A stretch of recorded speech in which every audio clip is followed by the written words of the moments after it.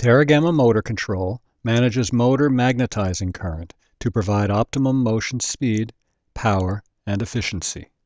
It does this automatically without expert assistance. Hi, I'm Chris Cullen of Teragamma Motor Control. In this video, I'll show you how automatic control of magnetizing current helps you get more out of your servo motor. A three-phase motor permits control of both the strength and the direction of voltage and current. Quadrature current produces torque, the force that moves the motor. Magnetizing current, also called direct current, changes the strength of the magnetic field. This also changes the voltage constant and the torque constant of the motor. An induction motor has no magnets and no inherent magnetic field, so you must always choose a value for the magnetizing current at which to operate. The value you choose has a large impact on motor performance. A permanent magnet motor, also called a brushless motor, usually operates with direct current equal to 0. However, applying a direct current can increase the speed range of the motor. This is often called field weakening. Magnetizing current control is complicated. That's why Teragamma developed a controller to do it all for you, automatically and optimally. We'll start by automatically self-commissioning this induction motor. It's a standard high-speed washing machine motor. And we've mounted an optical encoder on the back, 2,000 counts per revolution. The rated motor speed is up to 380 Hz. That's 22,800 RPM. This is a high-speed motor. Rated voltage is up to 250 volts. We assume that's AC RMS. So we'll use 220 AC input to our servo drive. Rated current is 2 amps. Again, that's usually RMS. And the insulation class is F. Performing self-commissioning is very simple. We start the program, commission. Now we'll enter the numbers from the label. 2 amps RMS. We'll use the default overload, 200%. The peak speed, 380 Hz. Insulation class F. That's all there is to it. Now we press start. Teragamma self-commissioning automatically and autonomously identifies electrical, mechanical, and thermal models for the motor and load, and designs closed-loop controllers. When complete, the resulting motion quality is usually excellent and needs little adjustment. That's it. Self-commissioning took slightly over 10 minutes. We'll give the configuration a name, and we'll set the in-position band to 5 encoder counts. After self-commissioning, you can start operating the motor immediately. I'll move point to point by 2 motor revolutions. We can see that the planned motion took 145 milliseconds. That's much slower than a brushless motor would be, but this is a high inertia induction motor. The settling time is shown to be 0. How can that be? Let's look at a step plot. We can see that the planned motion time is 145 milliseconds, just like the recording window said. And here we can see that the position enters the 5 encoder count in position band as soon as the planned motion completes. That's 0 settling time. It settles to 1 encoder count in about 36 milliseconds. So why is magnetizing current important? Let's open the iMag window. This top section shows the current magnetizing current. Self-commissioning set it to 1.4 amps. The maximum feasible velocity, however, is only about 8,300 RPM. That's way below the motor limit. We can turn off monitoring and see, as we vary current, what the velocity can be. And there's 22,800, the motor limit. And we can see that the magnetizing current has to be much smaller in order to get there.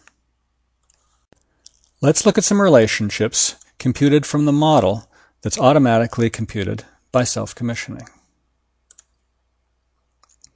This plot shows direct current, that is magnetizing current, as a function of velocity. Here's the limiting velocity of 22,800 RPM. The green curves show the maximum and minimum feasible direct current.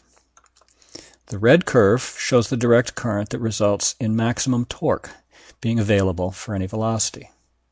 The blue curve shows the direct current that gives the maximum efficiency for no-load operation. That is, when the motor is driving the load present during self-commissioning. Let's look at full load operation that uses the red curve for magnetizing current. Full load operation is what you want for spindle application, such as spinning a cutting tool in a machining center. The red curve shows shaft torque as a function of velocity. The green curve is net torque, subtracting friction and damping that self-commissioning measured. The net torque is available to drive an external load. The blue curve shows the shaft power. No-load operation uses the no-load curve for direct current. This might be, for example, driving a fan load. And so we look at the no-load efficiency and power. The blue curve shows the shaft power versus velocity, and the green curve shows the efficiency. Teragamma learns all this about your motor without being told, and so of course it uses that information to get the best motor performance possible.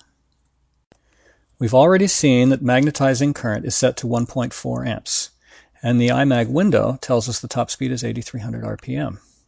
The motion planner and servo, however, will dynamically set the current to accomplish what you want to do. Let's spin the motor to top speed.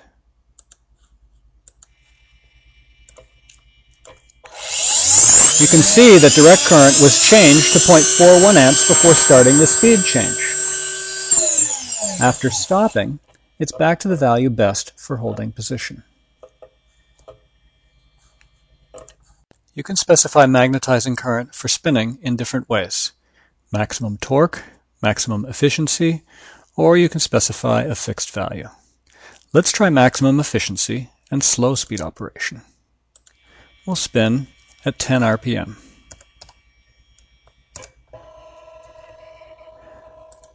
Note the very low position tracking error. This implies very accurate speed control. For position control, you specify a fixed magnetizing current, and the IMAG window can help you compute the value that provides minimum motion time. High torque is usually the best choice for short moves because it gives the highest acceleration. However, a long move can be completed faster if velocity is higher, even at the cost of lower acceleration from lower torque. We can see that a 2-revolution move is fastest at a magnetizing current of 1.86 amps. But a 200-revolution move is fastest when the magnetizing current is smaller. Let's try this out.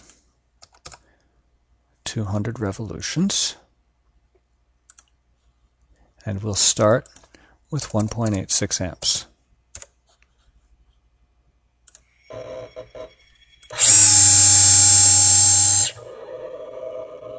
The motion time was 2.28 seconds.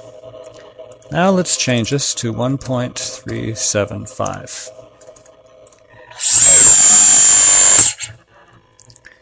Here we can see the motion time has gone down to 1.96 seconds, and the traverse speed was faster. The IMAG window can also help optimize more complex motions. For example, you could specify an application script, such as a contouring motion. And you can select current script, and it will find that for this motion, the best magnetizing current is 0.47 amps. The magnetizing current model depends on bus voltage and is updated dynamically from measurements by the servo drive. This allows you to get the most out of the available voltage. So now I'll disconnect the drive from 220 volts and connect it to 110 volts AC. Now we'll start up again, and we can see the bus voltage is about 160 DC, about half what we had before. Can we still move? Let's find out. We'll get the IMAG window. Let's try moving 200 revs. And this says that we need much lower magnetizing current than before. So we'll try it out. 200 revs, enable control, let's go. Wow. That move took about the same amount of time as with 220, and the speed was about the same. The servo merely had to adjust the magnetizing current to compensate. Let's try spinning. The yellow color indicates the motion planner is not sure this is feasible. In fact, it thinks it isn't. So let's go to just as high as we can with 110 volts.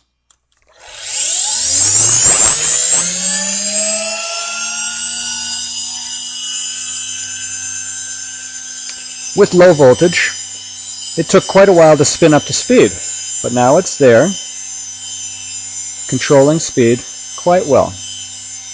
That's the Teragamma philosophy. Never fail. Do the best you can with the available resources. The same benefits apply to a permanent magnet motor. This is a Parker servo motor. It has a rated top speed of 5,000 RPM.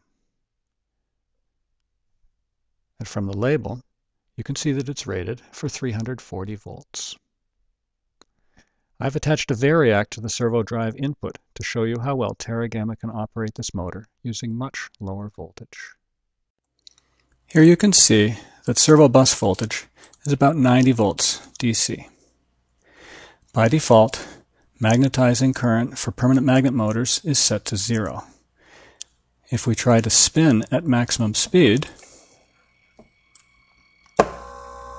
we can see that the servo is only able to track to about 3,700 RPM, and the position error, of course, is huge. Now let's enable automatic spin magnetizing current. We'll select full load torque. And we'll try to spin at top speed again. This time the servo tracks full speed accurately.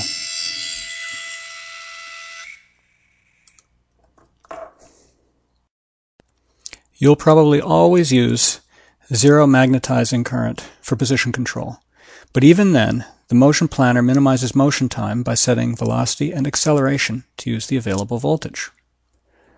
I'm going to turn the voltage up so that it's now about 160 volts DC.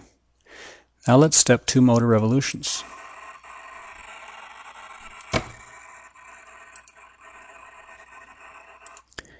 Here we can see that step time was 29.1 milliseconds, and step and settle performance was excellent. Now I've reduced the bus voltage to about 90 volts. We'll step 2 motor revolutions again. You can see that the step time has gone from 29.1 to 43 milliseconds. That's the best that can be done with the limited voltage. Note, however, that the step and settle performance is still excellent. Using Teragamma technology allows you to specify a motor with a higher voltage constant than you would if you required fixed specifications with a safety margin. This means you also get a higher torque constant, more force with less motor. You've just seen a brief overview of Teragamma magnetizing current control. Thanks for watching.